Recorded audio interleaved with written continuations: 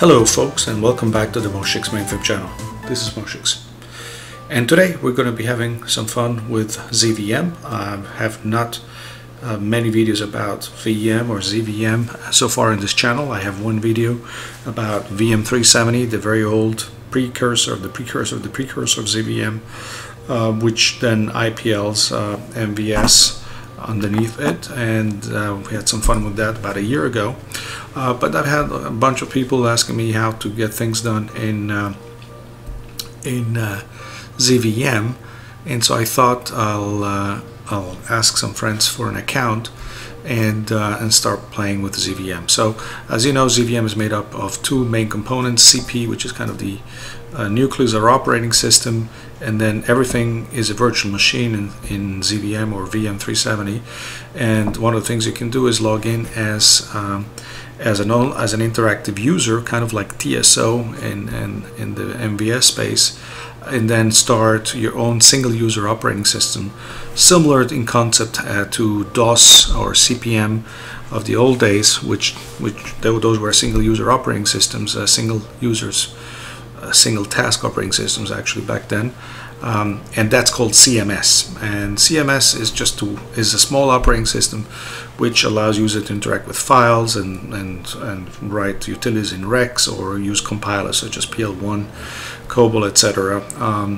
And so today we're going to be looking at how to do certain things with CMS, and to get started we have to use something useful. And so I thought what we'll do today is we check out how to install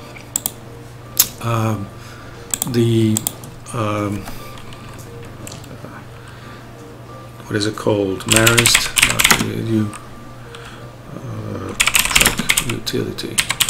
How to install a utility from Marist College, which tracks virtual machines and allows to see what's going on inside those virtual machines. And since most software for ZVM is packaged as in a VMARC format, VMARC is an archival tool that allows to package all kinds of files together, executables and help files and text files and even small databases all in one file, so that then it can be moved around. So you could FTP it and then upload it to somewhere else, and that's a standard way to distribute software for VM and ZVM. And so first of all, we need to learn how to install VMARC, because every VM or ZVM user should have VMARC installed, so then you can start sharing software with each other. So before we go and install Track, which is a useful tool, we need to install VMARC, and so let's first download VMARC from the website of IBM, and I'll log in here and then we'll get this installed. So I have an account here on IBM, and let's get started. Okay, so once you log in, you're inside CMS if you're a regular user, and so you can do set full screen on to work in a full screen environment if that's what you want, or you can also go out again. So full screen on, maybe a little bit easier to work this way. And what we need to do now is to get this downloadable from IBM, which we already downloaded, and then upload it with, I'm going to upload it, I could do it with FTP, but a little bit too cumbersome. I'll just do it with file transfer. So to do that, we go here, we select the, where is it? So here it is, and we'll call it VMARC module A. We're going to put it in this case. So now, as you know, disks have letters named by letters, kind of like in DOS, C, etc. The only thing is that the disk letter is going to be attached at the end of the file, not at the beginning, as it was back in DOS days. And then we're going to have binary and CMS chosen here, because we're working CMS, otherwise the commands are going to be issued wrongly. And then we just upload it. and that's done. So we can now show if it's arrived. File, list, and yes, it's there. And so now it tells us, the IBM webpage tells us that what we need to do is we need to deblock it, block it correctly. So let's do that. So it is in A, so that's fine. Deblock for CMS, and let's execute that, and that's done. So now that we've got that done, and so now we have VMARC installed, so I can just call it like this, and it gives me all the information I need how to run it. It's a CMS utility. So now that we have that, we need to download. I'm running ZVM 6.3 here, so we need to get the old one downloaded. So let's download this. So that's done. Now let's see how we get this up. Transfer. It's called track old VMARC, and we have to go choose it, track old, and we're going to call it track VMARC A. I'm going to put it in minidisc A. Again, binary and CMS. And so this takes a while because it has to travel over the internet to Dallas. And that's done, pretty much. Okay, so here are the disks that I have accessible in my system. It's in disk A, which is a small disk. It has 10 cylinders. So we could do now this command here to block it correctly. And the command says, so we call the track VMARC A, and again track A.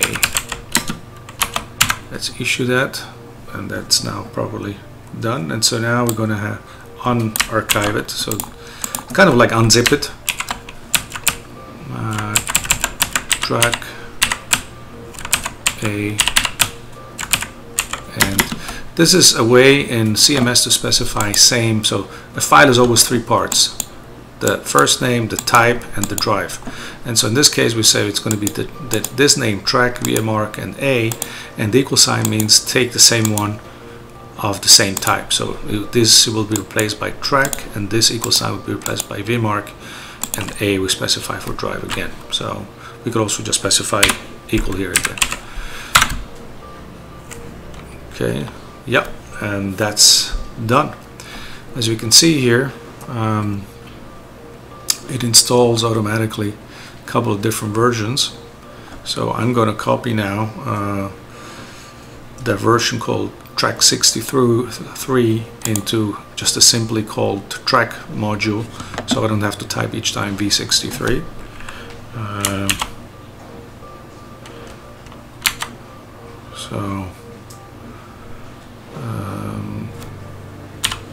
So in the copy file, track v63 module to track equal, I have to insert A here, track A. Okay, so that's done. So now we can just issue track command, and we can say track operator, or any kind of a virtual machine, and we will have to study what this track tool does, and that's not the scope of this video. We just wanted to show how to use VMARC to install software. And in fact, I found a software here on Melinda Varian, which is a long-term member, or was a long-term member of the ZVM or VM370 team that originally wrote VM. She has Zork here, and I spent yesterday in the evening trying to install it, but it doesn't install on ZVM. It can, I think, only be installed on VM370. There is source here, but that would require a Fortran compiler to compile it under ZVM, which I don't have because Zork is written in Fortran. But if anybody with a VM370, which can be easily obtained anywhere, VM376 pack, that's what you want to download. Let's say here, not this one.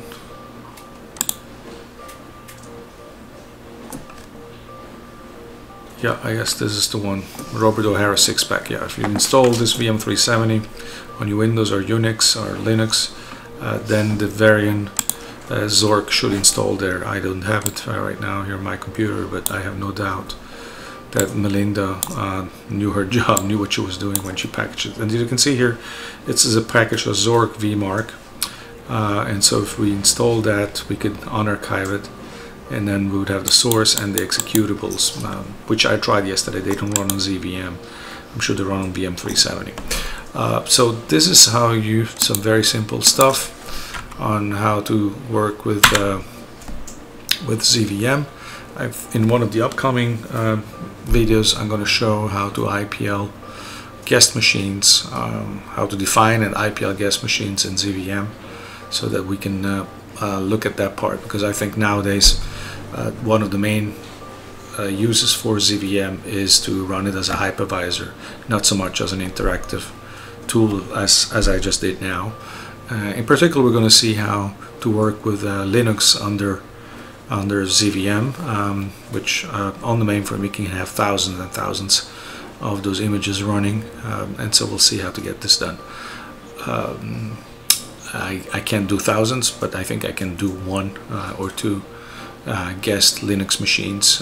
That's what I'm allowed to do, and I can also IPL ZOS 2.3, I think, which I have already running in a separate video. So this was all that we needed to do. By the way, here I have my my cloud MVS console running, and right, let's see how many users are logged in right now. Well, it's just me, but there's about 60, I don't know, 60, 70 users defined on our MVS in the cloud. It's always up and running, and I keep it nice and tidy. Let's see, a full. Yeah, the spool is starting to get a little full. I have a utility that once a day empties all output that's older than, I think, 3 days or 2 days, and we can see here that some users just logged off just recently. I know who this person is, and this all runs just fine. The people here executing jobs, as you can see here. Somebody had a condition code 8 and then fixed it, and then a condition code 8. So that's the console. That's a typical MVS console. So people are on here all the time, and instead of keeping their own MVS up and running all the time, they can do it here. And for me, the interesting part of this is that I have to maintain a production MVS instance, and that's fun and interesting. Also, a lot of people are on the Discord channel. I'll be putting a link in the description below this video, where a lot of people with deep knowledge in stuff around the mainframe and the operating system of the mainframe help each other out to get things done. And there's always lively discussions there, so I would encourage you to also join our Discord channel. And well, this machine is very lightly used, as you can see here. There's not much going on. There is where is it?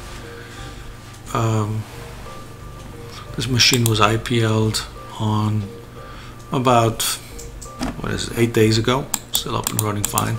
Before that, I had it running for about a month without IPL, so everything runs just perfectly. Somebody had asked recently how to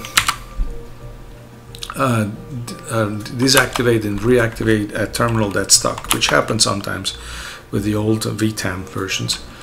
So for that, let's say I'm on terminal CUUC0. Let's say I want to deactivate terminal CUU0C2. Then I will go here and I will type VMARC inact ID CUU0C2. Okay, and that's a vary command. It will vary this terminal off.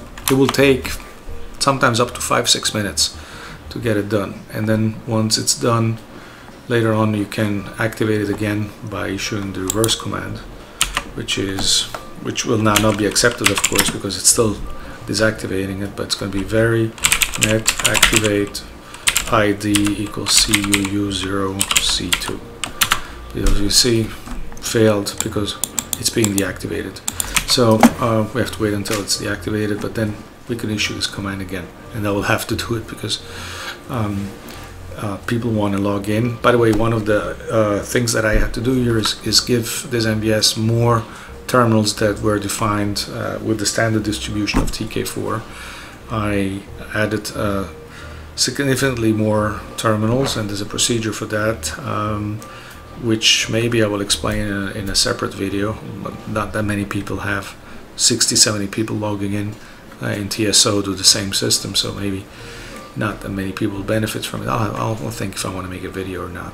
But in the meantime, this has been just a very, very positive experience with all these people logging in here, and I have all my standard utilities that I've been creating with the programming videos I had in the past several months installed here.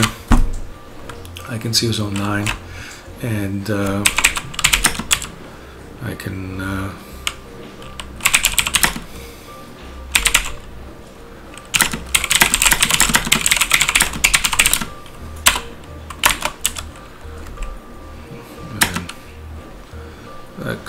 let's send it to user. Message cancel. Okay, he's not logged in. Terminal disconnected. Well, okay, then we just try it. But anyway, so this is all a lot of fun. I hope you had fun watching this video. Please consider subscribing to the Moshix Mainframe channel, and thanks for watching. See you around soon. Thank you.